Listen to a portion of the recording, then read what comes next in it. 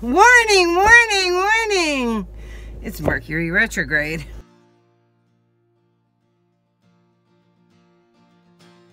Hi everybody, it's PJ and it is... I'm gonna have dirt on my face. Oh my god, it's freezing in here, and I pulled gloves out and never took them. And I'm too lazy to go back in my house. Oh my god, and get them. Oh, it's so cold and my hair is wet, and I tried to fix it, and look, now it's purple and gray and blonde and pink. Purple and gray and blonde and pink. Oh my god, why is it so fucking cold? So dumb. I had a scarf and gloves sitting out. I should just go get them, but I didn't. Now my hands are gonna hurt, so we're gonna do this number. Ugh. I died. I did my nails finally. So we have until the 28th. Woo! Look at that.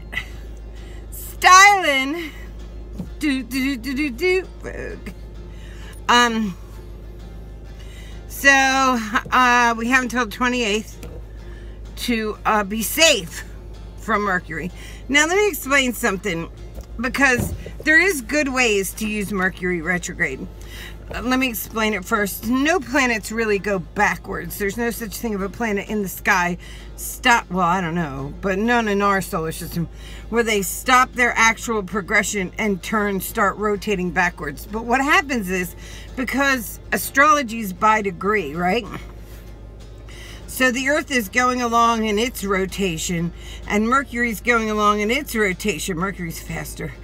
And so it hits a certain axis where by degree, where the Earth is going, you know, 1, 2, 3, 4, 5, and then you basically, it's the degrees between them that matter. And then Mercury's going, 5, 4, 3, 2, 1. It hits an axis, and because the Earth swings past, it appears by number that this is stationary or going backwards. Do you see what I mean? So it's 1, 2, 3, 4, 5, and let's say this is at 5, 4, 5, 6, 7, 8, and then the Earth swings by. It even though it's not actually turning, the numbers start pulling away.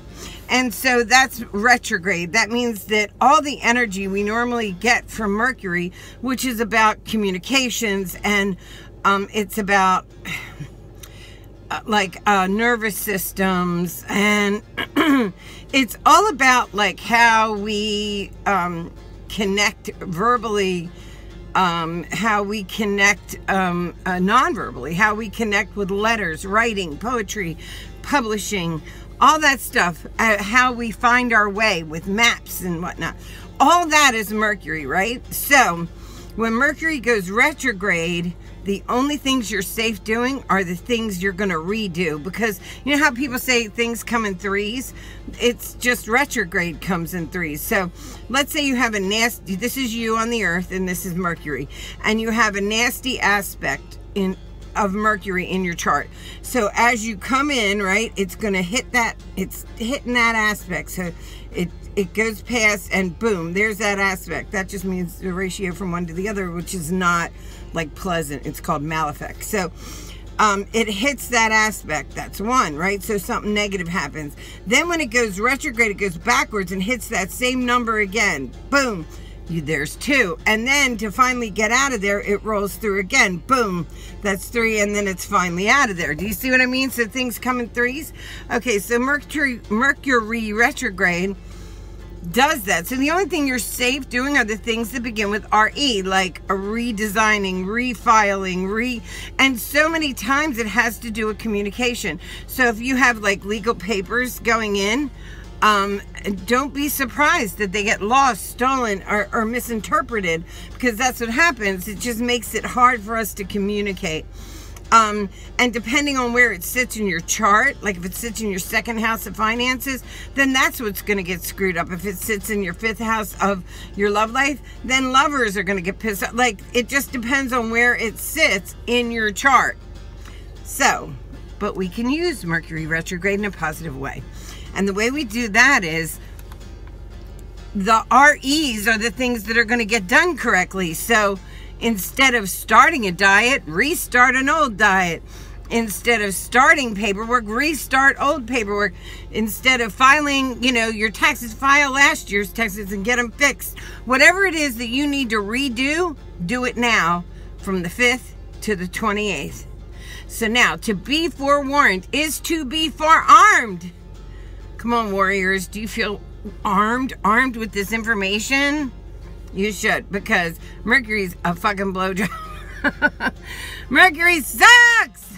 And actually, I love the planet. I love what it does in my chart. It's beautiful. It just, it's trying. It's hard to get stuff done under Mercury, which is why my hair is 16 different colors. Yay, hair dye. So, do you get it? Do you understand now? Do you get it? You're warned. Go out there, find all the little things you can do. Post them down below. What are you going to redo? Reorganize your closet. Redo your taxes. Redo.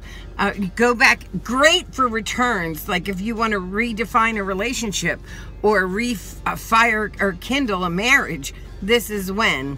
From the 5th to the 28th. This is when you can do it. Use return spells. I've got some here. I'm sure there's a lot of them out there. Use some return spells because way big in returns. Things come back to you.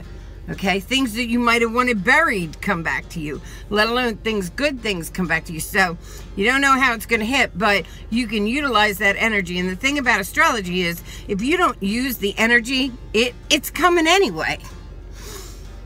If you don't use that energy, you're going to get hit with it no matter what you want to, no matter what. So Mercury retrograde's hitting down on you like sunbeams on your head. You can't stop that. So use it in a positive way and you'll have a great time. Well, no, but it'll be better. It'll definitely be better than just allowing it to do stuff to you.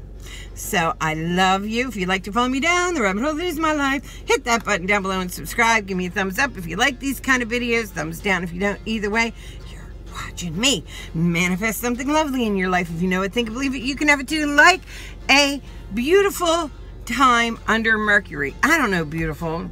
That's stretching it. Better time under Mercury. I love you guys. Bye.